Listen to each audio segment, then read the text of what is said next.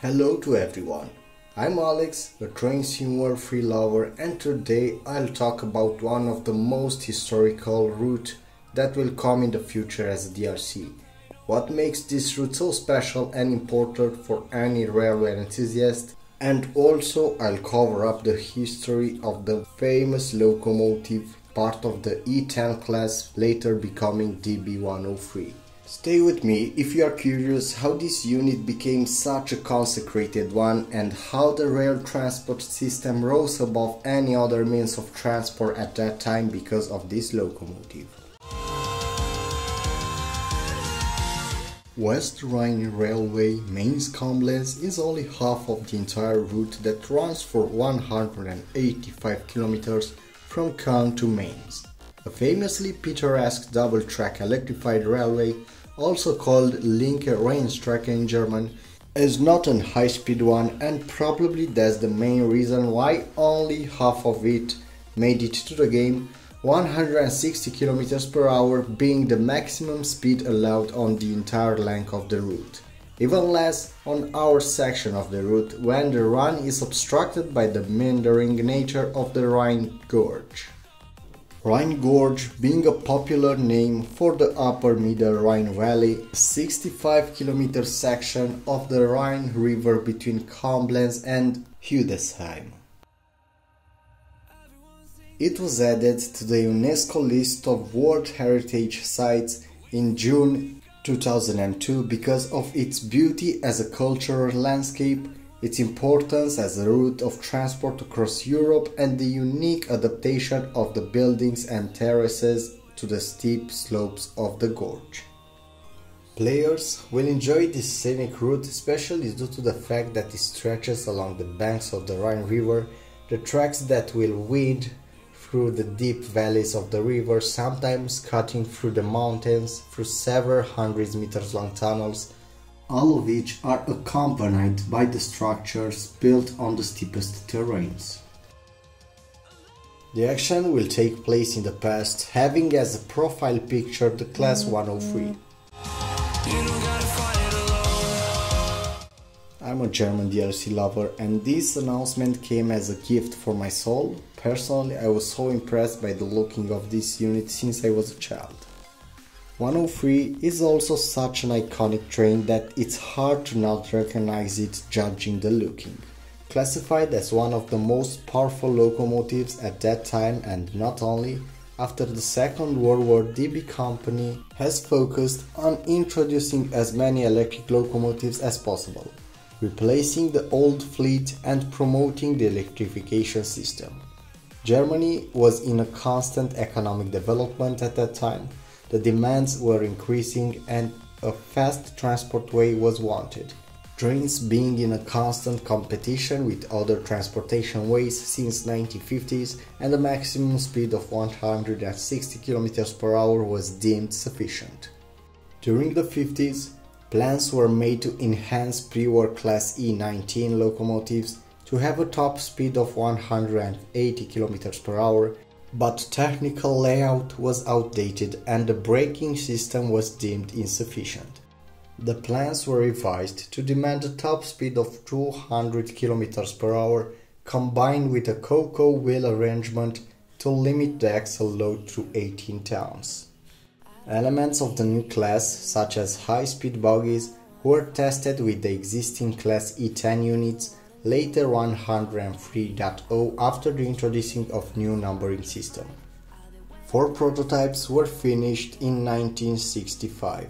They were introduced to the public at the International Transport Fair in Munich in 1965 as Class E10. During the exhibition runs to Augsburg, they reached 200 km per hour on a regular basis. The experience gained on these occasions indicated that the installed power was insufficient. In addition to stronger motor, the transformer was also reinforced for serial production. 5 years later, the first serial type Class 103.1 was put into service. DB planned to introduce a new intercity system with fast first-class connections between major cities in autumn of 1971. So the specification sheet demanded Class 103.1 to be capable of pulling a passenger train at 200 km per hour. With a total number of 145 units, Class 103.1 became the backbone of German Trans-Europe Express and Intercity lines. In addition to the usual CFA and PSB, Class 103 was also equipped with the LZB as an additional train safety system for speed in excess of 160 km per hour, also equipped with AFP in order to automatically keep the constant speed.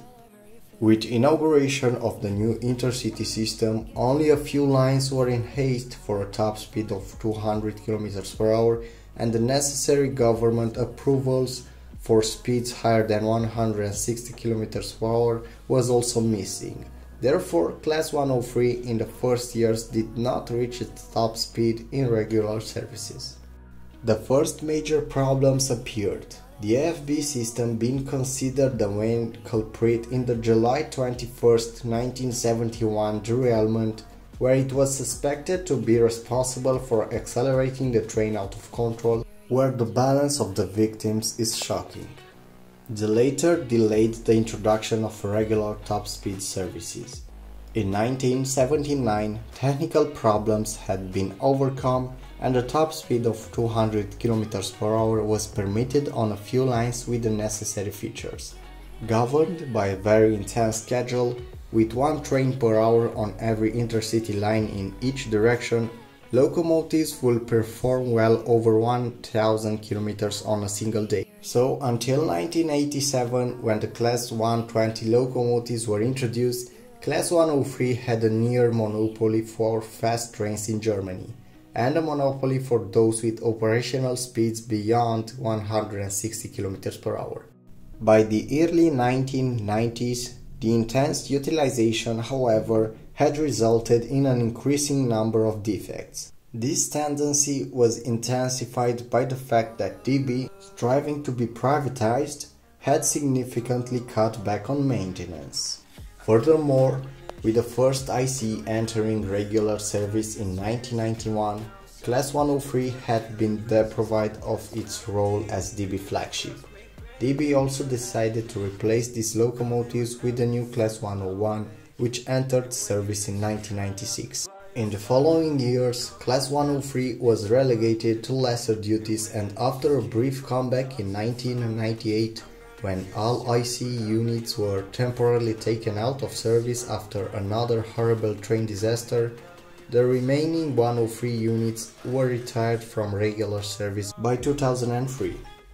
However, on 19 March 2013, these preserved Class 103 locomotives returned to daily services from Munich wearing the original intercity livery.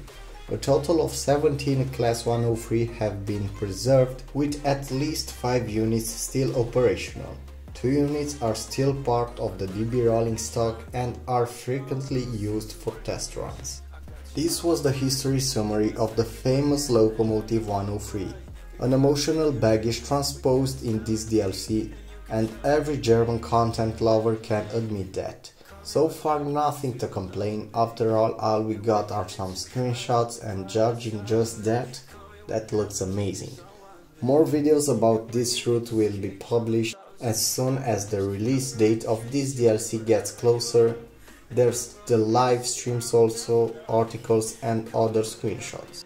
No release date so far, but keep an eye on the channel for update by subscribing. Press that like button if you like the content and tell me down in the comments your opinion about this masterpiece.